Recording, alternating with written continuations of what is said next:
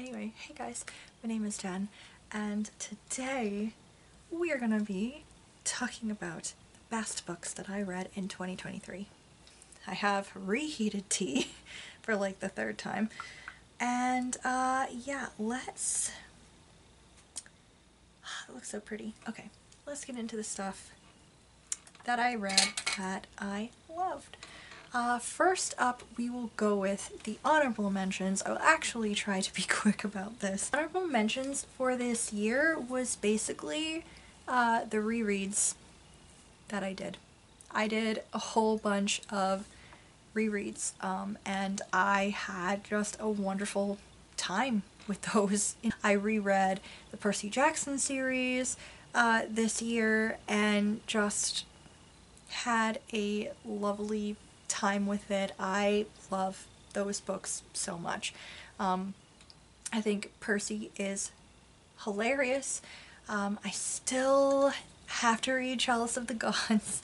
This past year, just rereading the Percy Jackson series again just reminded me how much I love that series. It's so fun. Percy is hilarious. I love him as a narrator. He's so funny and sarcastic. There's so much like heart in this series. There's character growth and development. It's so awesome. And I just was reminded so much again how much I love these characters. And of course there's a couple of characters that's reminded again how much I hate them. But for the most part, I just really love the majority of the characters, and it reminded me again, like, Percy's one of my favorites, and Nico is one of my favorites. I just adore him so much. There is this scene in The Last Olympian, which is the last book, that just is so freaking badass. It makes me excited. I don't know. Just such a great time revisiting that. I also revisited several other books. I ended up rereading some of my favorite books so I could talk about them for my favorite books of all time videos. So I got to reread The We Free Men by Terry Pratchett again. I absolutely adore that book so much. I did this go around. I annotated it. I actually did little drawings at the end of each chapter, and I don't know, I love that book so much, and I had such a good time revisiting that.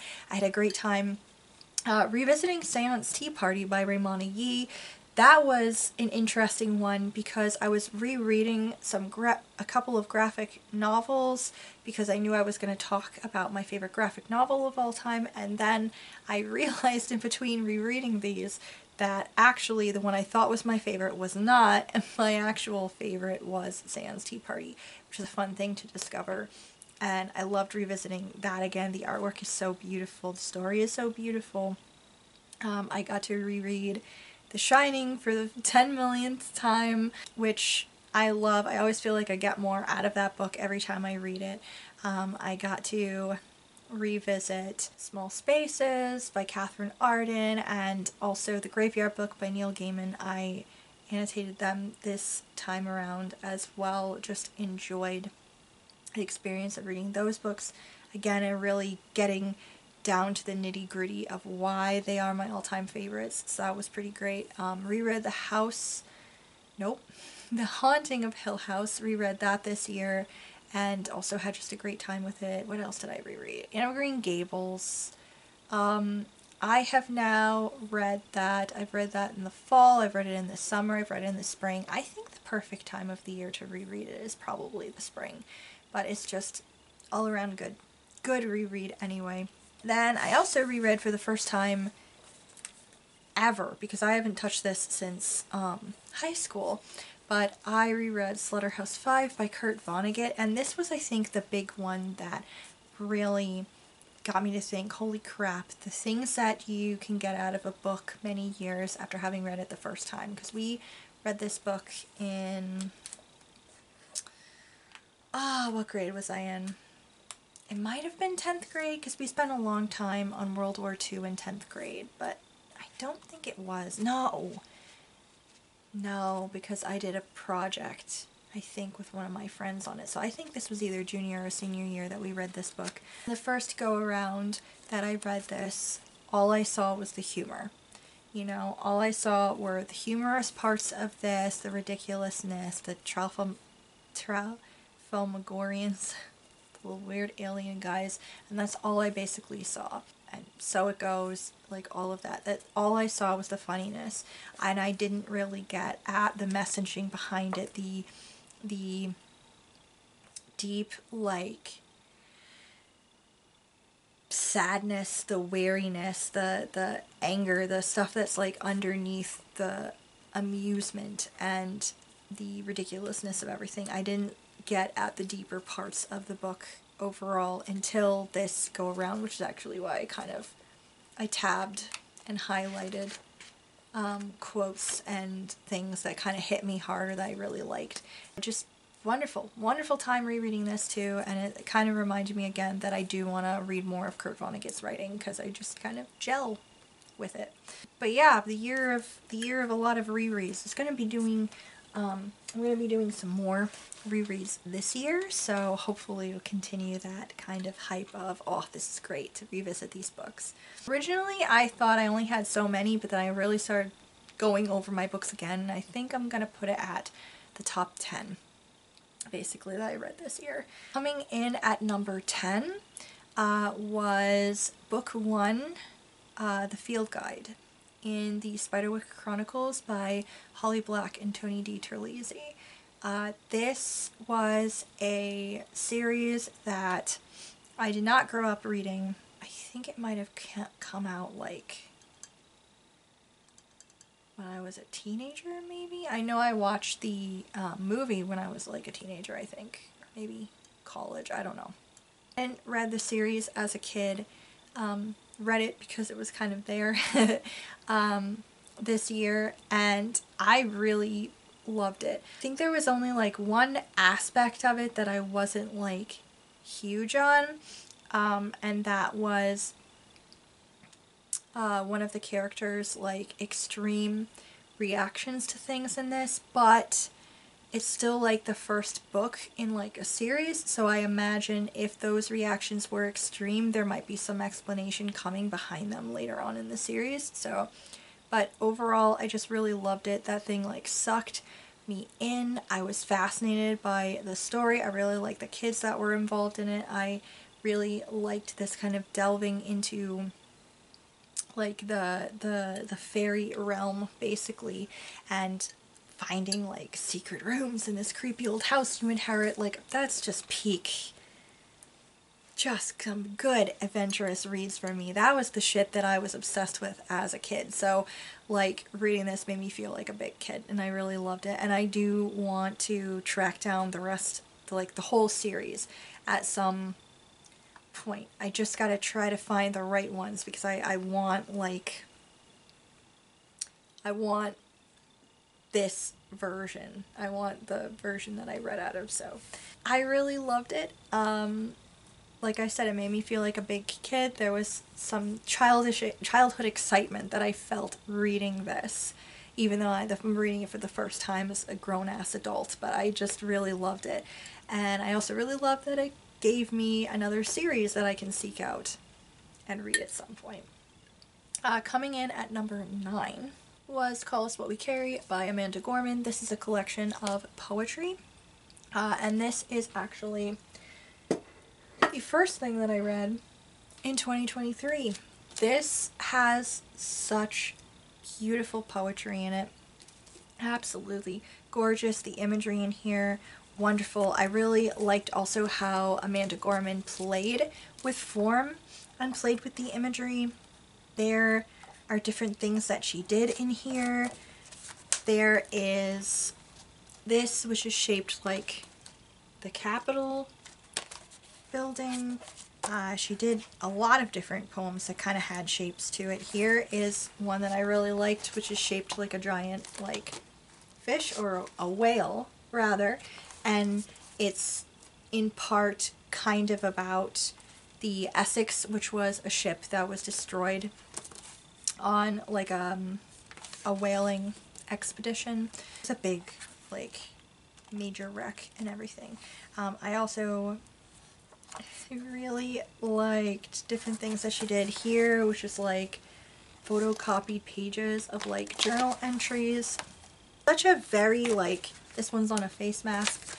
It's such a very visual thing. There's some very, like, very interesting visual things that she did in this collection, which I haven't really read that many poems that play with stuff like that, or I hadn't up until this point, so I really enjoyed that as something like new and something I hadn't really read a lot of before.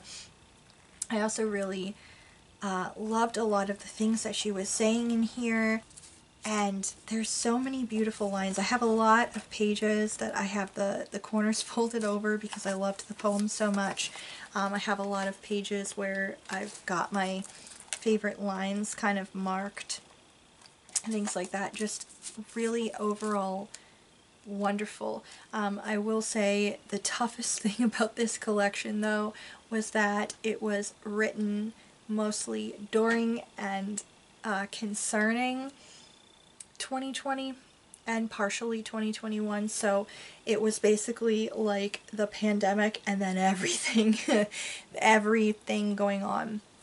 And 2020 just kind of felt from the start of, like, I don't know, March, I guess, all the way through, just kind of felt like a, I don't know, I felt like I was in a never-ending nightmare of just awful, every which way you turn. So that, I will say, is the one thing that maybe is what puts this collection further down on my top reads list. I could not have it on my top reads because it is such a profound and beautiful collection of poetry and everything, but at the same time, it's like just that aspect just makes it a little bit further down on my list, just because it is hard to get through. If you know, if you're not mentally fully there to deal with reading about all of that yet, maybe wait on picking this up. But yeah, it's just really beautiful, and I have thought back to this collection a lot over the past several months. Even if I haven't like talked about it in videos, every so often I will be like, oh yeah, but what about that one part or something. So this is definitely a collection that you'll continue thinking about later, which is what has happened to me. Coming in at number 8 was a romance novel, and it was Get a Life, Chloe Brown by Talia Hibbert. This was so stinking cute, you guys. This is an example of a time when the hype is for real.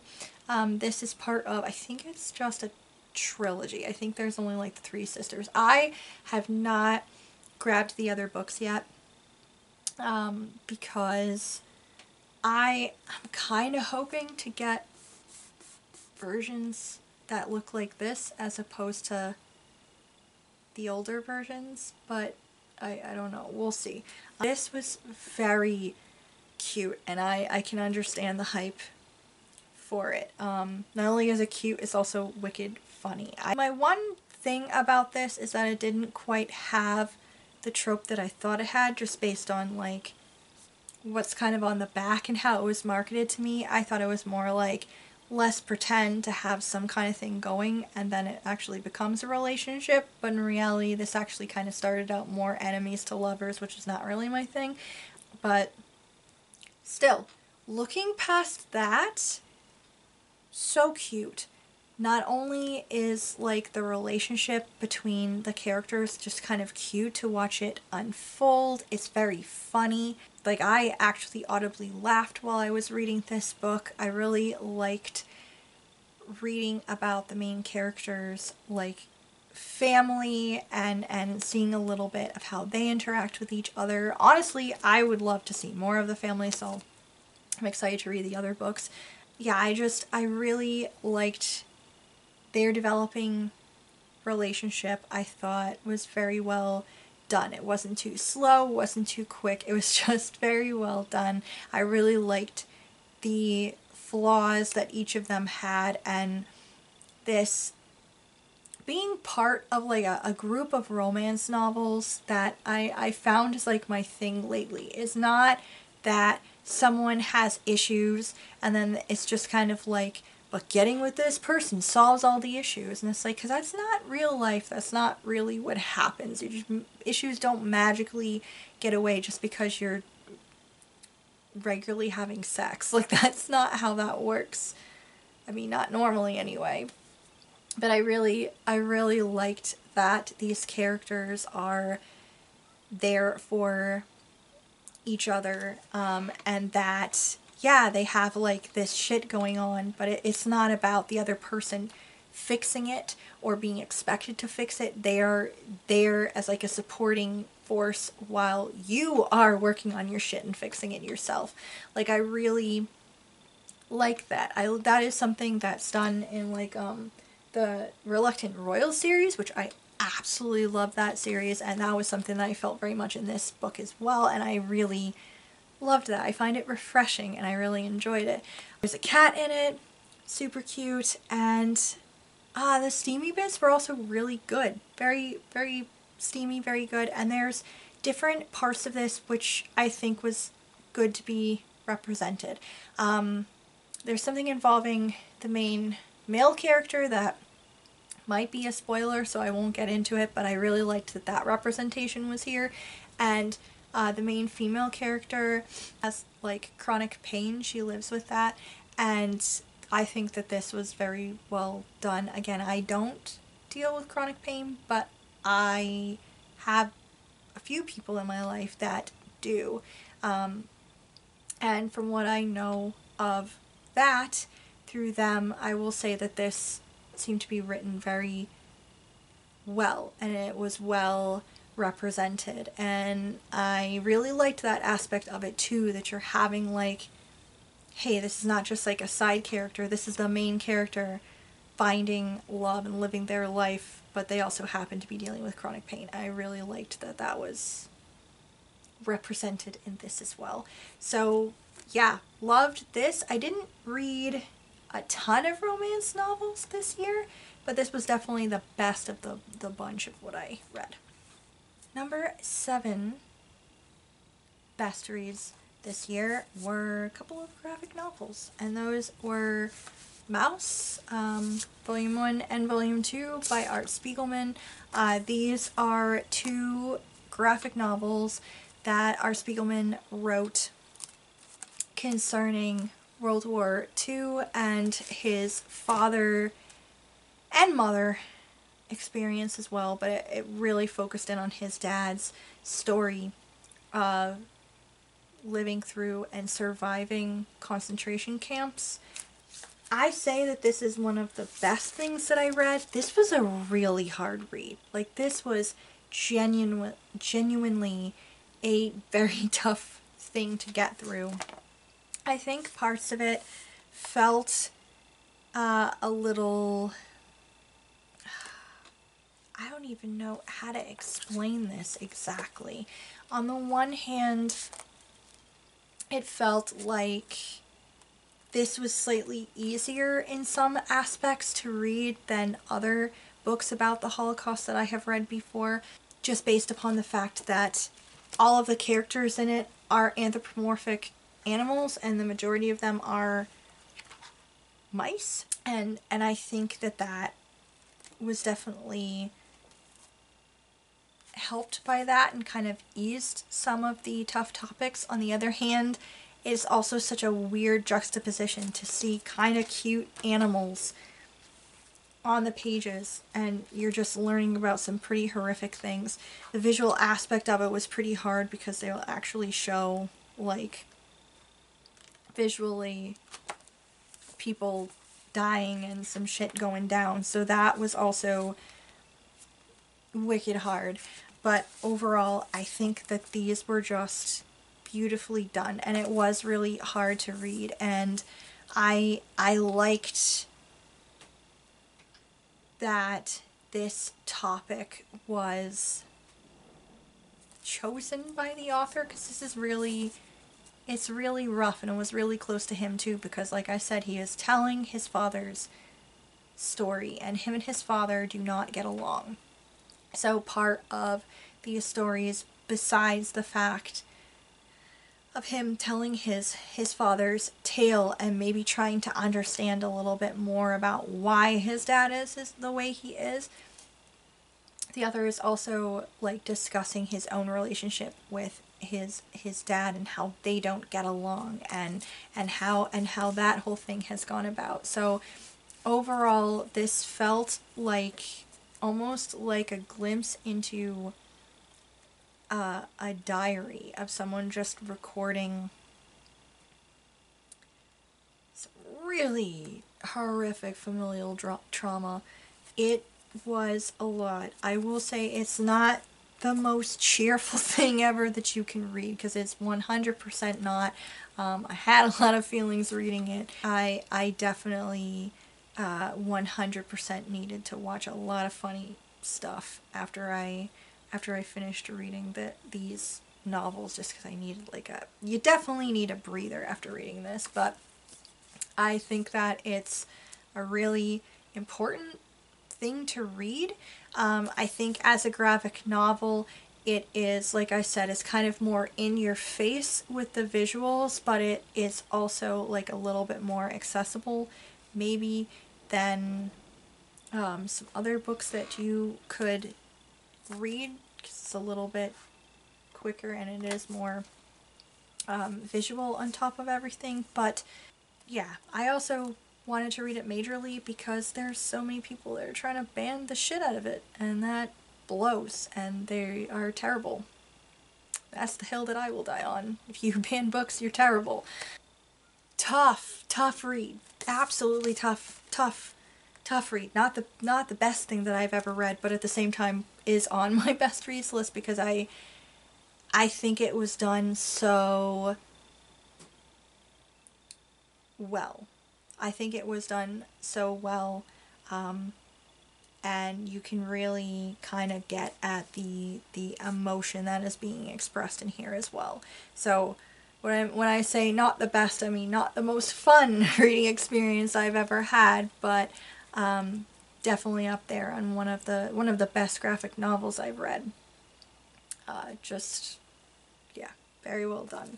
Coming in at number 6 on my best reads list, you know Dumas was going to show up here. It's The Three Musketeers. So if you watched my videos about this past year, if you watched either of my reading vlogs about it, or if you watched my overall wrap up, you know that this book was more of a 4 on my rating scale, and you know that I definitely 100% had some issues with this book. So you might be asking, Jen, but why is this on your best reads of the year list? Well, my friends, because it's still so fucking good, you guys. There are definitely some elements of this book that I 100% had some problems with.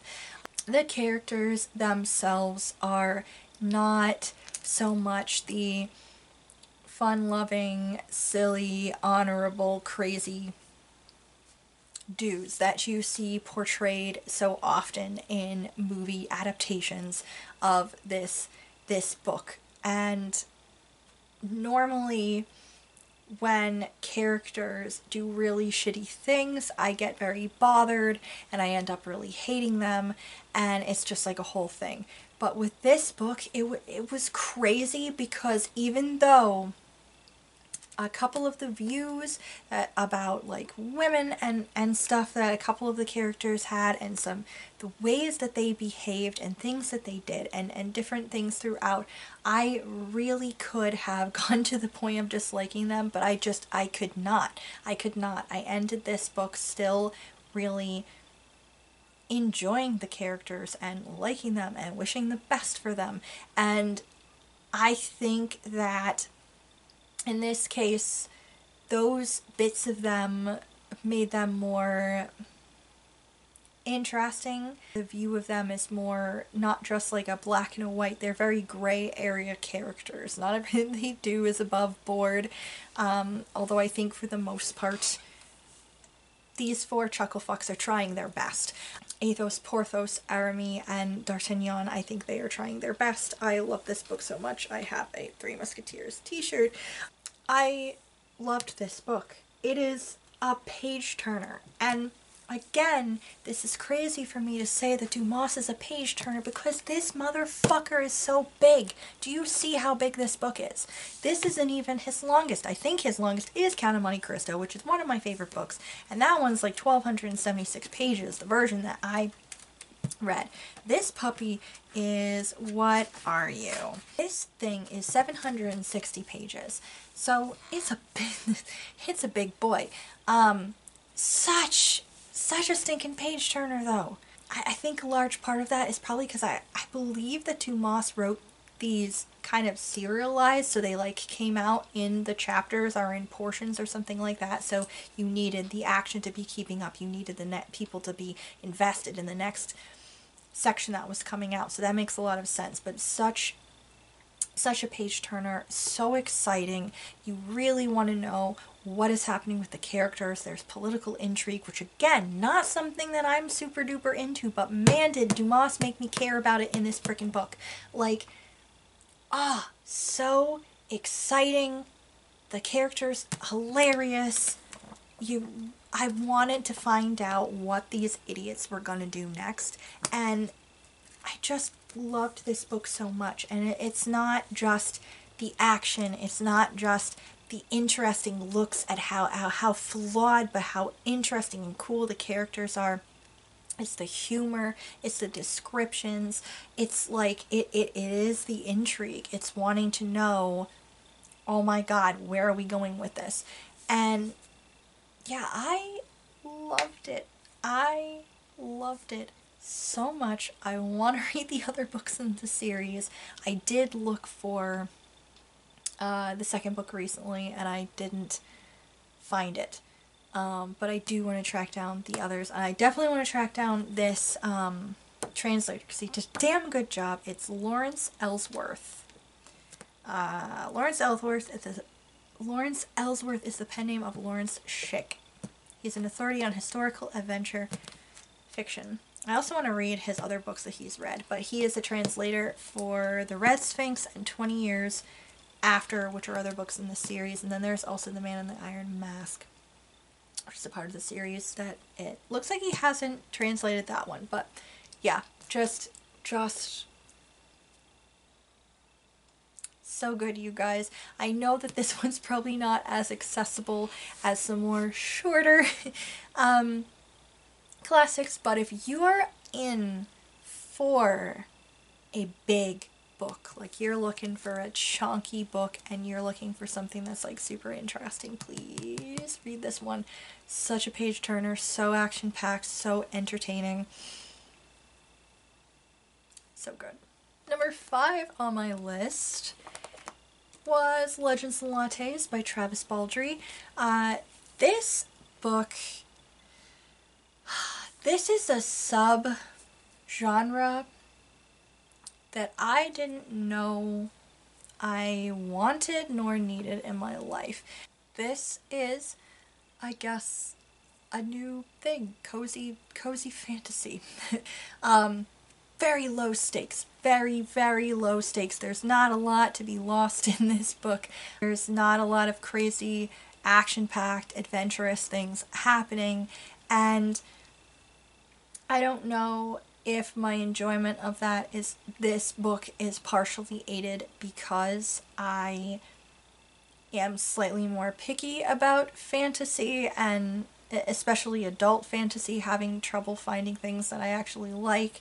I just really enjoyed this. I didn't know I needed this in my life. I didn't know that I needed to read about an orc trying to start over and open a coffee shop in a country, in a world where people don't know what the fuck coffee even is.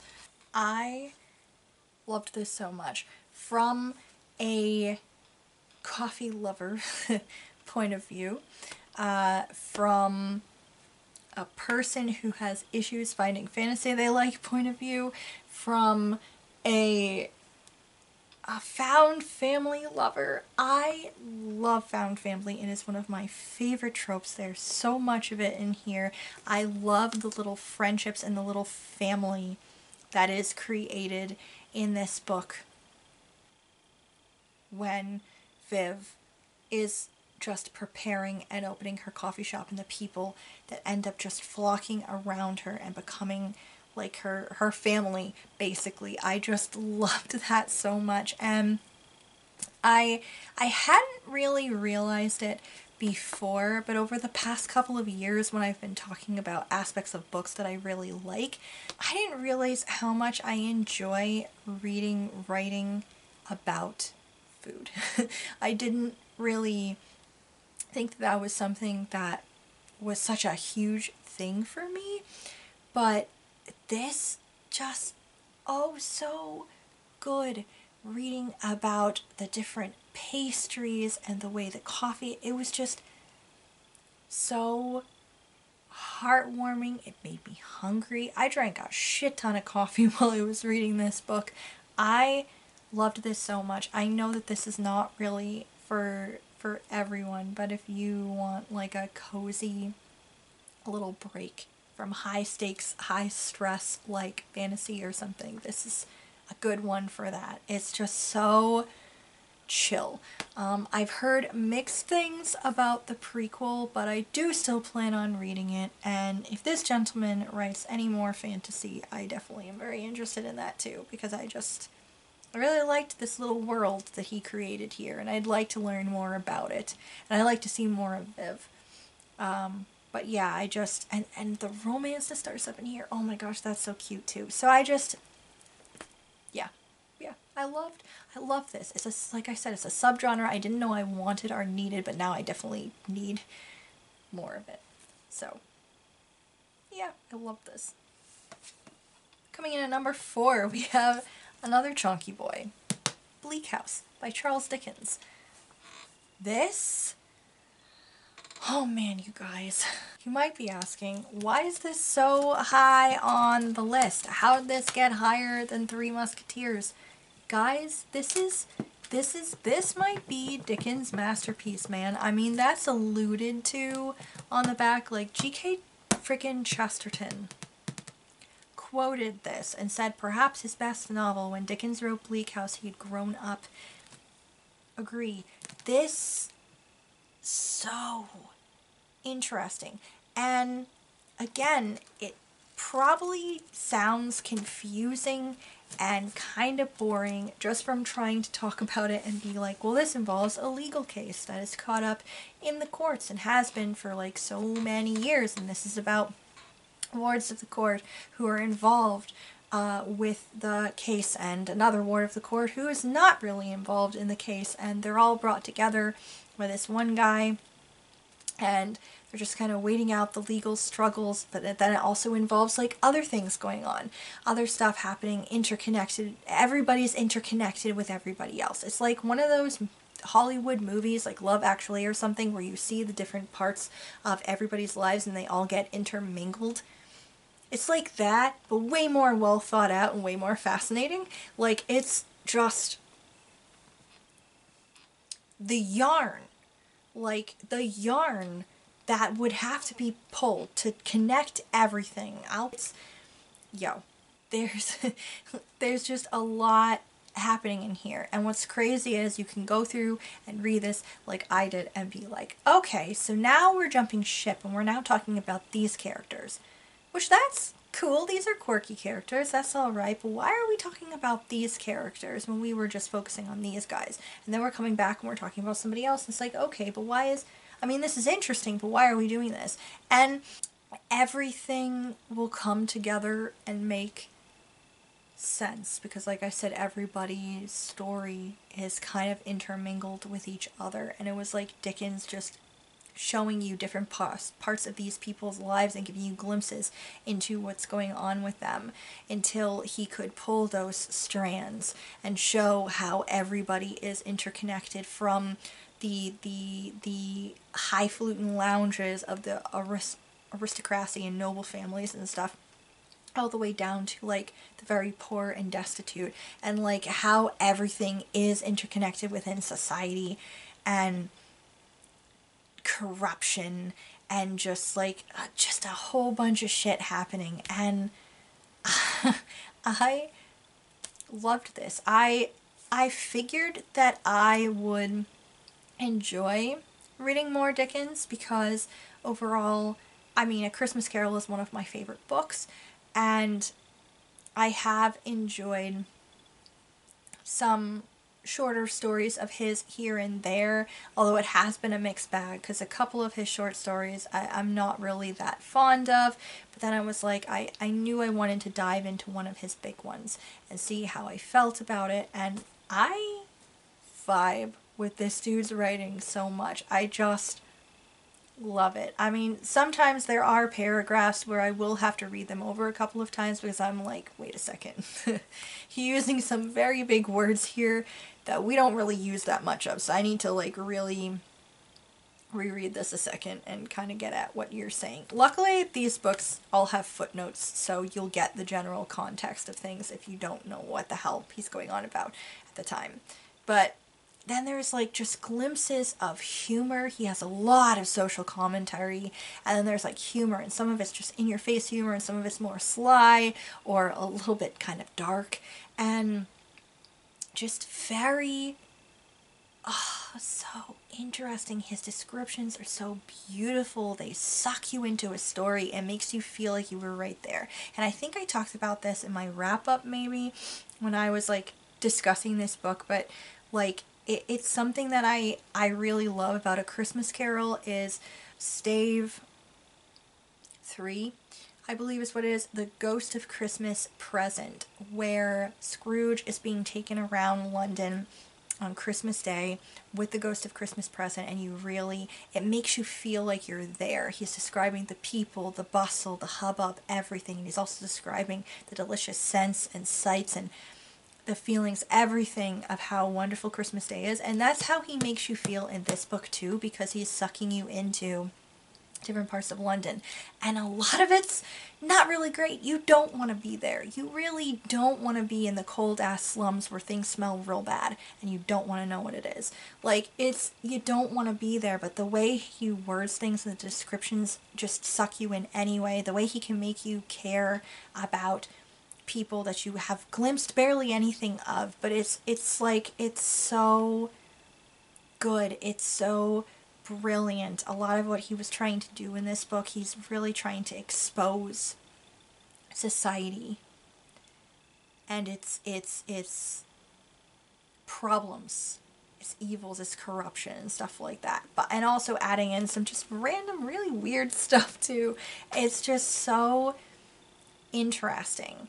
And what grabbed me about this book was the aspect of there was like a detective, and there was like some suspicious deaths and stuff like that going on too, and that was not, I'd forgotten that was a part of it. It happens, stuff happens later on in the book, it's thick, but I'd forgotten that was what drew me in initially, because I was so fascinated in everything else that was going on in this book otherwise.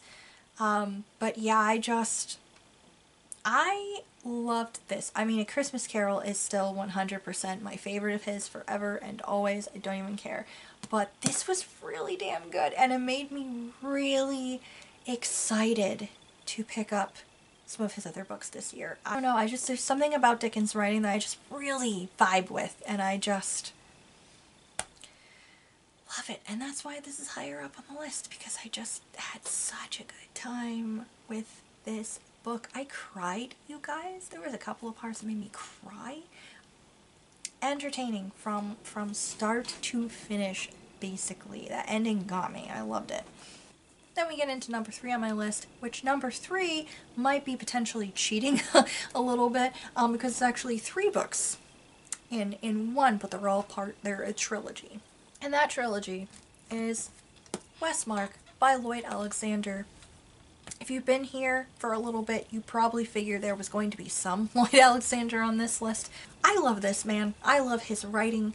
He seemed like he was such a damn cool dude, and I really, man, I really want to read everything he ever wrote, because just so good. And this series, oh, I don't think it surpasses the Chronicles of Prydain, because I just really love the Chronicles of Prydain, but this trilogy was really good. Set in the fantasy world, and concerning one of the kingdoms, especially Westmark. And this has it all, you guys. This has action, this has adventure, this has secret secrets, political intrigue, funny stuff. We have people on the run.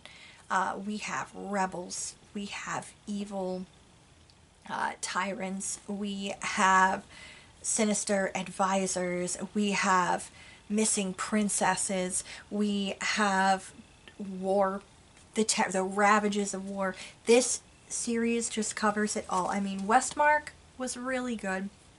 Very entertaining. Really enjoyed the characters in it. Love the twists and turns in it. And then you get into the Castrol. And all of a sudden it's opened up into war. And you're learning more about war and the effects that it has on people and the terrible things that people will do because they believe that they are in the right. And because, well, you gotta fight the enemy and stuff going on. It really questions things and puts everything, well, not everything is so black and white. There's a lot of stuff that are a gray area, and it's just like, it really discusses that. It discusses like post-war trauma and stuff, and then you get into the Beggar Queen, which also deals with that and deals with the aftermath of things and like everything coming together. Oh my god, you guys, this was so good. I think a lot of Lloyd Alexander's life very much influenced like his work, and you can tell that a lot in the things that he wrote about what he felt about the Westmark trilogy and the messages he was trying to convey and like things that he was trying to get at. But just so beautifully done. I don't think this one is middle grade because the characters are a little bit older. I think this series is technically for like young adult, but I just it was doing so many interesting things. And you also get to see different points, POVs throughout books, which is not something that I'm a huge fan of, to be completely honest, but I really enjoyed that in here. I like seeing what everybody was up to and everyone comes together, and it was such a good trilogy, you guys. I loved the characters. I loved looking at the twists and turns. I loved recurring people coming back and being mixed up into other things. The series made me cry. I laughed a lot. I just really enjoyed this. This had me like audibly reacting to things, like shit was happening and I was going, oh no, oh no, no, no. And I don't really get very audible with my reactions a lot of the time when I'm reading. Sometimes I'll laugh out loud, but that's also not something that happens like a ton.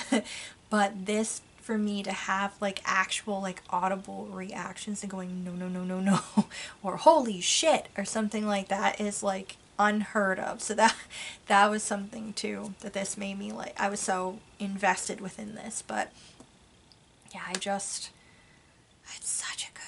such a good trilogy, you guys. I have read what Lloyd Alexander wrote about the trilogy before. I've read this a couple of times, so I'm not going to get into it again. But I don't know. It's just so good. So much fun. Then we get into my second best thing that I read this year. And this was actually a close call. Because I pretty much knew back in like, I don't know, May or June what my top read of the year was, but I really had to like really think it through again and be like, am I sure? Am I 100% sure? Yes, I am. It was a close call, you guys. The number 2 best read of the year was Excuse Me As I Kiss the Sky by Rudy Francisco. This is a collection of poetry. I won't get a ton into it because I don't have that much honestly, that much room left on my camera, but also I recently talked about this in my November wrap-up, because I read this in November. this is such a good collection of poetry, you guys. I love Rudy Francisco. He is my favorite living poet. He does such a beautiful job, and he always does something a little bit different. He's playful with his collections. Like one of his other collections, I mentioned this before, was kind of like a different like dictionary, this like experience of him making up words, defining words, writing poems relating to those words. In this one, he played with form a lot. So these are more interesting forms. He did like free verse, he did contrapuntal, he did like just a lot of different forms that he tried in here. And I not only loved these poems, like his poems always feel like they take you on such a roller coaster of emotions. 1 minute a poem can feel like it's a punch in the gut because of how like raw and emotional it is, and then the next will make you feel so warm and comforted, like you're getting a hug from a friend after a hard day. It's so stinking good, so beautiful, so beautifully done.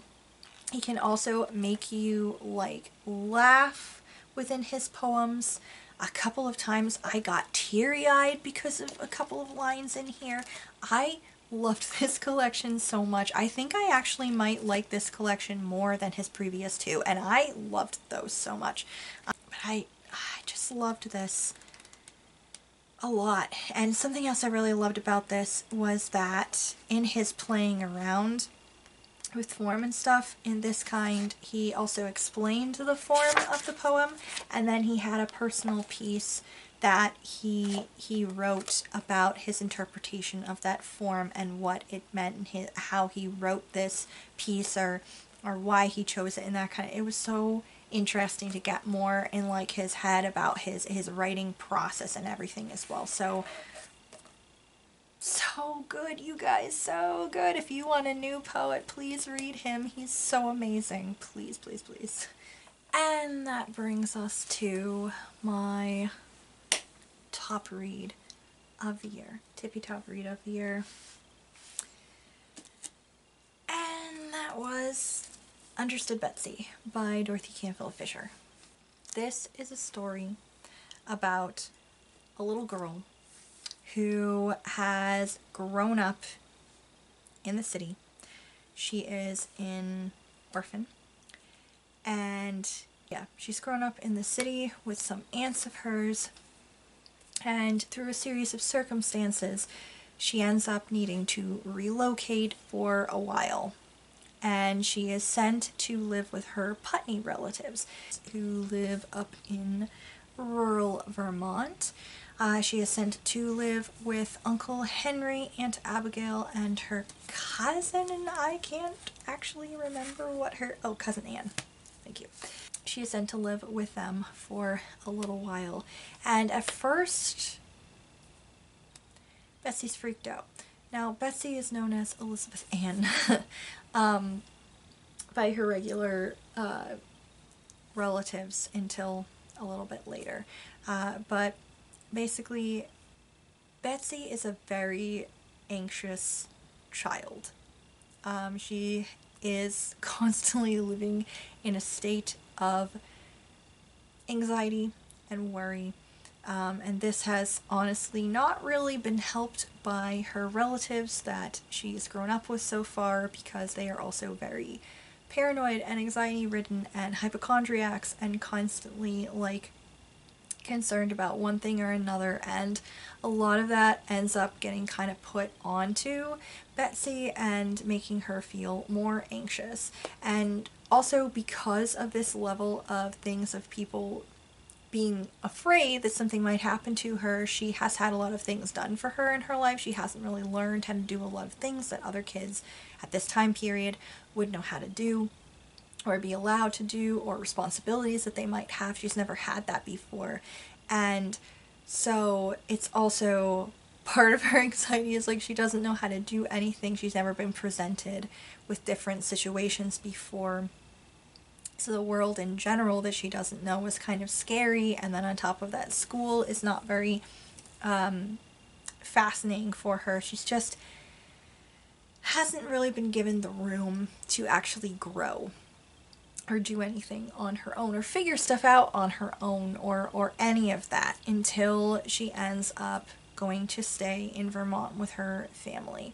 Her relatives are just the absolute sweetest. Like Uncle Henry and Aunt Abigail, oh my good God, just so sweet, such a sweet couple, so heartwarming, so kind, and her cousin Anne can be a little bit abrasive, but it's not like in a super unkind way of being abrasive. It's more like just being there as like someone who hopes the best for you, but instead of just coddling you, wants to just push you a little bit to do your best.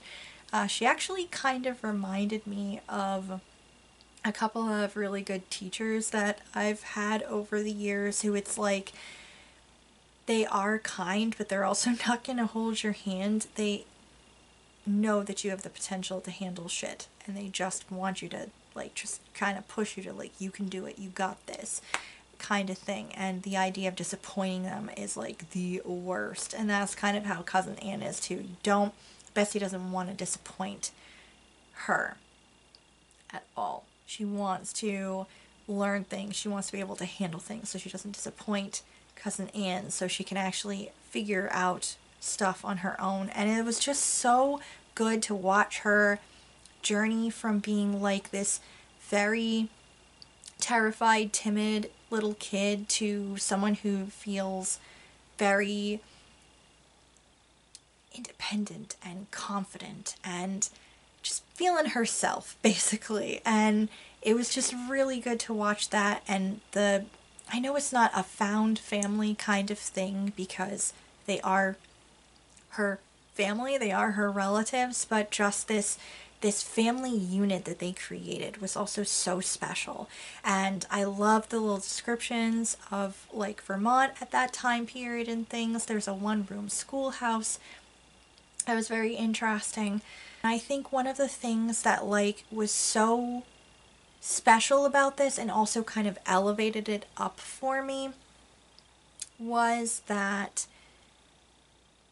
this little girl who is very afraid and doesn't know how to do things and everything, but she's never belittled for not knowing how to do things. She's never made fun of for it. And I think that is something that is a little bit of a downside to some of the other like children's classic fiction that I have read of the day, you know, where kids don't know how to do things or they're worried about stuff and things, and then people tend to make fun of them for it or get on them about it, or it becomes like this whole thing. Maybe they're punished or whatever, and it's like it's just not great. And what I really loved about this book was that it wasn't like that at all. Like, it just wasn't.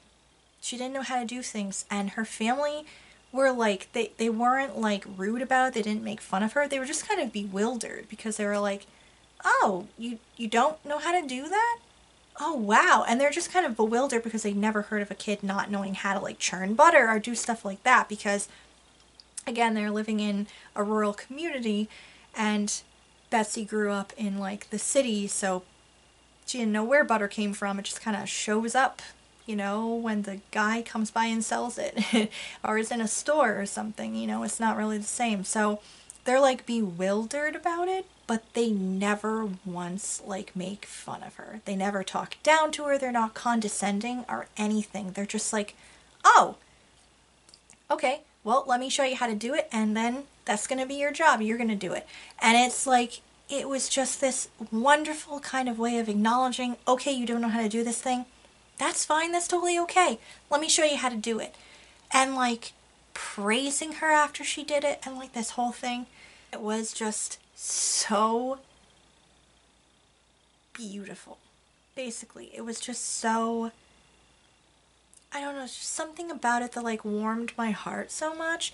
And I don't know, it made me all like, especially like all the other growth things and stuff with like family and stuff like that. But I think that part, especially when I was reading this, kind of ended up making me a little bit emotional because I was like, I don't know, it felt, I kind of related to Betsy a little bit, and I kind of felt like, I don't know, like that healed just a little bit of like my heart, my childhood heart that was like, you know, not that I was constantly like bullied or anything, but I know from being a kid and not understanding how to do something and then like be kind of made fun of it for it kind of a situation, that this just, I don't know, some part of it like healed my heart of like, oh, that's nice. We don't have to make fun of kids. We can just show them how to do something and leave them to it, man. That's great.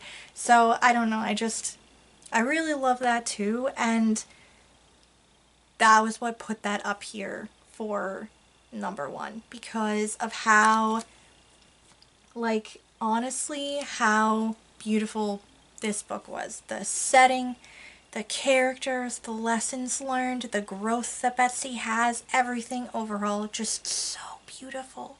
So well done.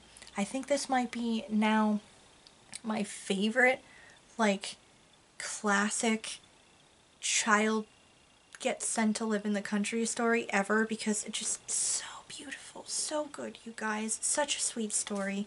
Also interesting in general because of the way like education was talked about in here too, which I guess makes sense because Dorothy Canfield Fisher was involved in like the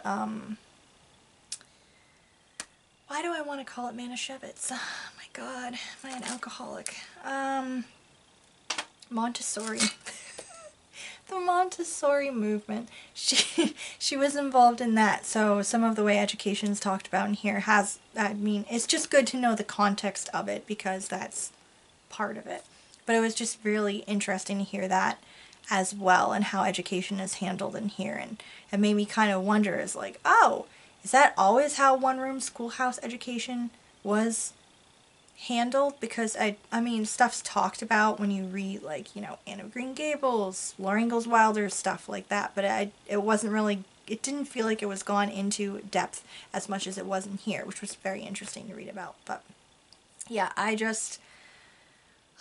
loved this so much, you guys. If you, oh man, if you want to read a classic story of a little girl being sent to live in the country and learning some shit, like, this is it, you guys. It's so beautiful. It's so good. So that's it, you guys. That is my best reads of 2023. Just really good overall. I feel like this video is going to be so long. I am so sorry. But I hope you enjoyed. Anyway, please let me know if you read any of these books, if you are excited to read about any of these books in general. And yeah, thank you so much for watching. I hope you're having a wonderful weekend, wherever you're at. Thank you for watching. Thank you for always watching. If you're new here and would like to consider subscribing, please do so. And I will see you in the next video. Bye.